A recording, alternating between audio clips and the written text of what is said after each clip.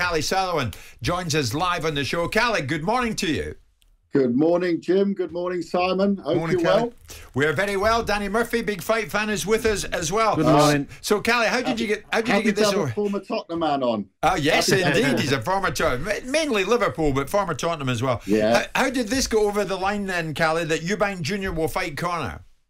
Well, I've got to admit, in 20-something years of promoting boxing all over the world, this one was pushed by forces beyond our control. I mean, it came out, I was in Australia promoting a world title fight. I was on the way back, connecting in Qatar, and I've had my mailbox has exploded with journalists saying, oh, the fight's confirmed. And I'm thinking, what fight is confirmed? At this stage, we were looking at 3 different options for Junior. And we'd had a brief chat, Eddie and me, but he went off to the States. I went off to Australia. We said we'd sit down, and when we were back, but then, it was front covers of magazines. It was back pages of papers based on sources. I still don't know where these sources came from. There wasn't even an offer from my side or from Eddie's side. So it really started. And I put out there in November last year when Conor won his fight, I said in the not so distant future, I put on my Twitter page, it was a bit of a late night post, I must admit, but I said, look, I think one day it will get made. When? I don't know. And sometimes these things happen. It suited both. Both wanted it straight away. And look, as a promoter, you're in big fights. You're in very big fights. You got there. This is an iconic fight. Well, I've got to say, I agree with you, but my colleague, Mr. Jordan, somewhat lukewarm reception. Why so?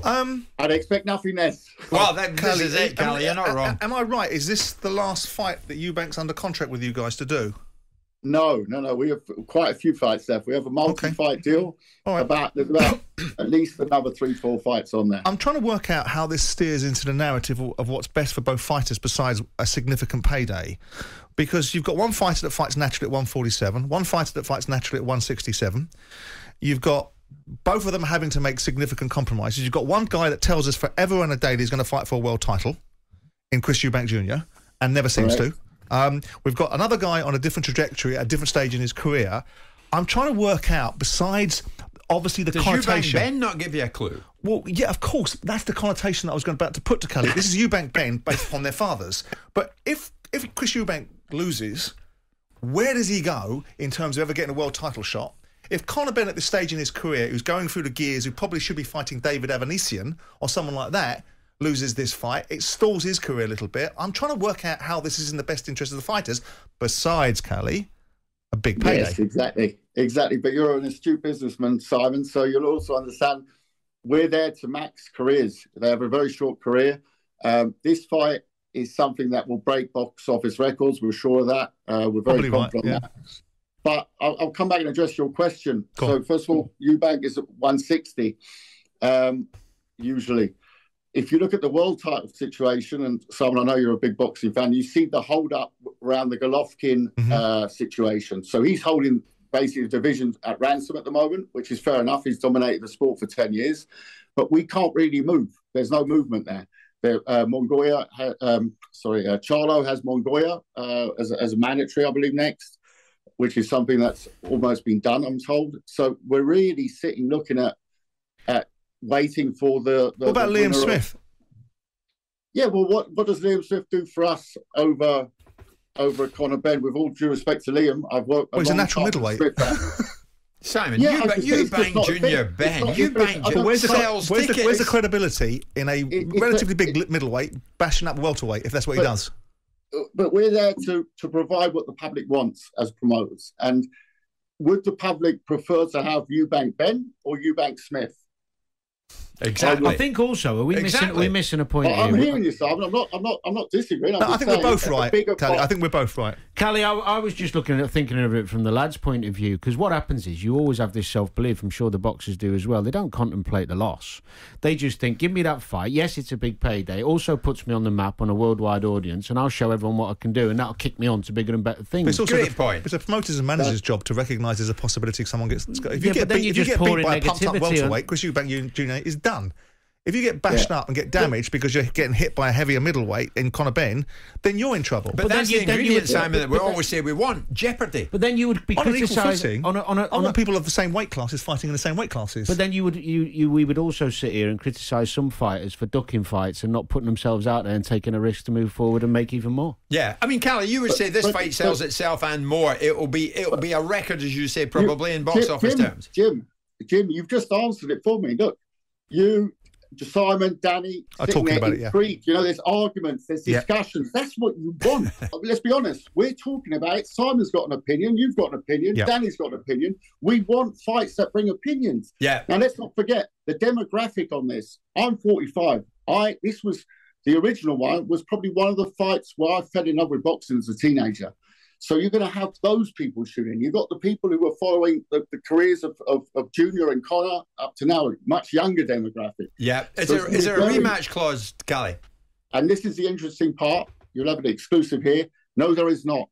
And neither side, going back to what Danny just said, neither side asked for one. There was a lot of different points negotiated, but no side asked for a rematch. So both sides believe. Is it a multi-broadcaster fight? Sorry, say again? Is it a multi-broadcaster fight? Does it get carried on more than one platform? It's a one-off fight. It's a very special fight. On what broadcaster?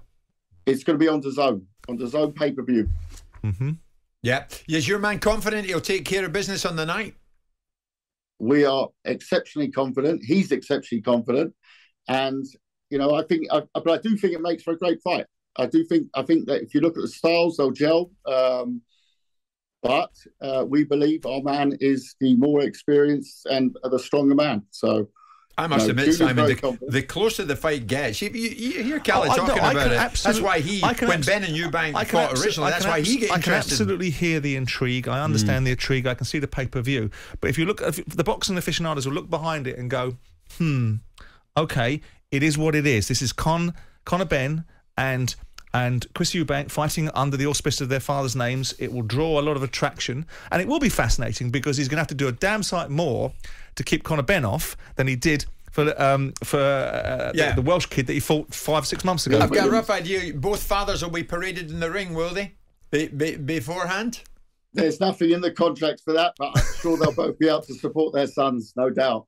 Kalle, brilliant. Listen, thank you so much. Kalle Sauerland joining us live on the show, and it's happening. It's at the O2 here in London on October the 8th. It's Chris Eubank Jr. against Conor Benn. I tell you what, Danny, I will be all over this. I love it. You will, Simon, as well. I know you. You'll get involved in it. I just think that it's nonsense. Eubank Jr. has been sat on this show for the last 18 months telling everyone how he's going to have a world title fight.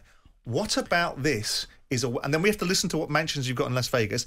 This is a money fight. No. I thought he was fighting for world titles. You're always telling us you've lived everywhere. Why shouldn't Chris Eubank Jr.? Yeah, but I hadn't told you that I lived everywhere on the back of the things that I haven't done. It's always with you. You've winning got world backing. titles. You've got backing. There's a fight fan. I agree with Simon on this. Makes good reading that Eubank Benn coming back, but it doesn't make good boxing sense. They'll probably get paid more for this fight than they will for the next 2 or 3, wouldn't they? So. I just think Conor Benn is on a trajectory to win a world title, and I don't think he needs to take an L and get battered by Chris Eubank because he's a bigger fighter. I just think there's a risk there for Conor Benn. I don't care whether Chris Eubank wins or not because he's 32 years of age and all he ever done is talk about doing something rather than doing it. Whereas Conor Benn's trajectory is a completely different one. He's 24, 25 years of age. It'll be a fascinating fight. Actually, I'm just getting breaking news from producer Luke. Both of them, Eubank Jr. and Benn, are going to be they'll be right here in the studio on Friday with Laura. So Laura will be here. It means Laura's doing 5 days, is she? Jim White and Simon Jordan. Monday to Friday mornings from 10 on AM, on DAB, via the talkSPORT app and on your smart speaker. talkSPORT.